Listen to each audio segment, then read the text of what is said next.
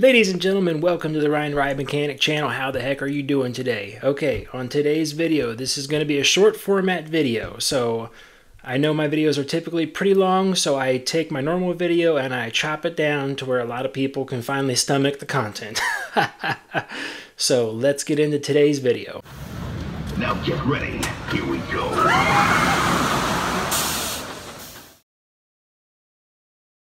Mainly the biggest advantage of magnetic brakes is that there's no contact, so there's no clacking of brake fins, there's no worn down brass that has to be repetitively replaced, and typically there's no wear on the vehicles either. So you've severely reduced the amount of maintenance to the vehicle and track and structure, and then you've also made the ride a little bit more reliable since the magnetic brakes are much smoother and they can deaccelerate the train quicker, smoother, faster than standard pinch style brakes can do. So we're starting to see them pop up on pretty much everything. There are two main styles of magnetic brakes. There are the type of brakes that are mounted where the magnets are mounted on the train and the fins, the brake fins, are mounted onto the track. The other style is that have to do with like LIM style rides that use inductive launch, and those magnets are typically mounted on the track because the train already has the fins on them. The fins on the train are called reactive fins. There you see the brakes in the track. Typically they do something like, there's two methods to applying magnetic brakes, is to raise and lower out of the track, and this can be done both ways. You can raise and lower the magnetic shoe into the track, and you can also do the same thing with a fin depending on which ride you're on. On a hydraulic launch ride, those fins will lift up out of the track and lower back down the track. Then there's another one where the magnet stays in place all the time, but it slides apart. As the train comes through, the two literally slide this way apart from each other to break the field and allow that fin to pass through. The next thing I wanted to talk about is why magnetic brakes are used. And at the beginning of the video I mentioned that because there are relatively no maintenance to them, and there isn't. But the nice part about that is that whatever brake is in the applied position, whether it was fins up or shoes down or whatever it might be, that can be done with springs. So in the event of a power failure, air loss, system loss, anything like that, those brakes will come up, lower down, whatever they might need to do to slow down and stop the train. So that is one of the fail-safes that's built into the ride. Now, the other thing that magnetic brakes can't do is they can't hold a train. By that I mean they work off of eddy currents, and when you slow down the vehicle, the production of that eddy current goes away, and it can't hold the train in one position. You cannot use it to stop the train. You still have a mechanical pinch brake that activates as the block. Alright, so let's talk a little bit about construction. There are two main components to a magnetic brake. There is the brake, the magnet itself, which is a neodymium magnet. They are the strongest magnets pretty much on Earth, so they have the most attraction. So a brake is lined with these guys, but they're about 3 inches tall, 2.5 inches wide, and about 1 inch thick. So they're extremely powerful. And then the way those work is inside the magnet, inside the shoe, there is a north-facing magnet and a south-facing magnet, and the two are lined up with each other, so that there is the maximum amount of pulling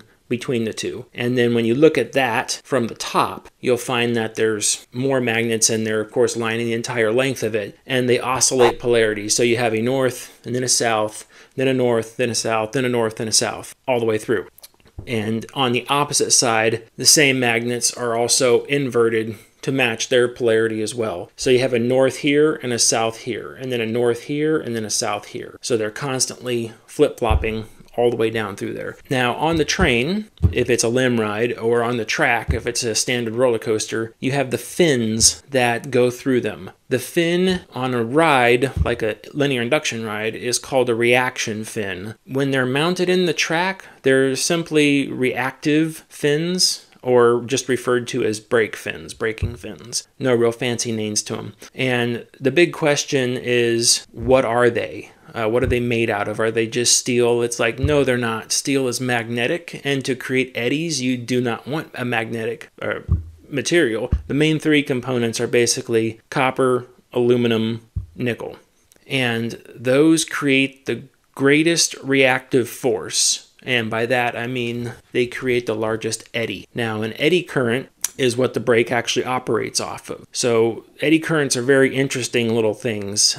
Basically, you take a very strong magnet, like a neodymium magnet, and you put a plate of aluminum in front of it, and then move the magnet back and forth, and it starts feeling like the magnet is in syrup. It actually has a resistance to it. Put that magnet on a car, like a little Hot Wheels car, and roll it across a steel plate, that car goes just as fast over the steel. The magnet actually doesn't slow down. But if you run the same experiment with aluminum, it slows right down and comes to a stop in aluminum. Fun little trick.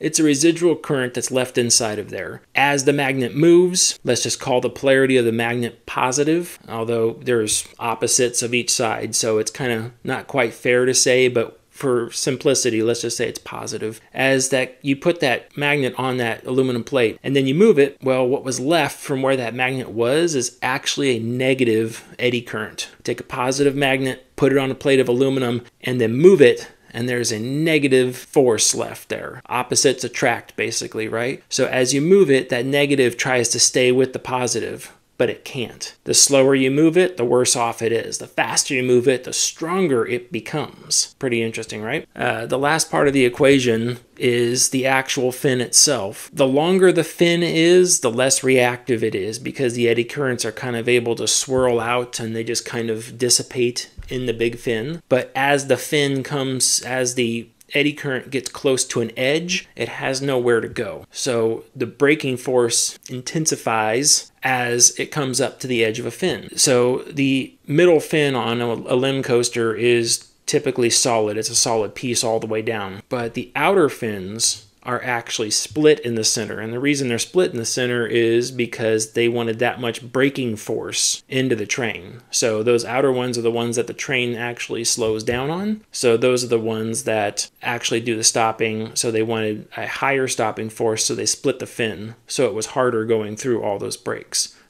Not a bad video for the time, right? I hope you enjoyed it. I know I enjoyed making it.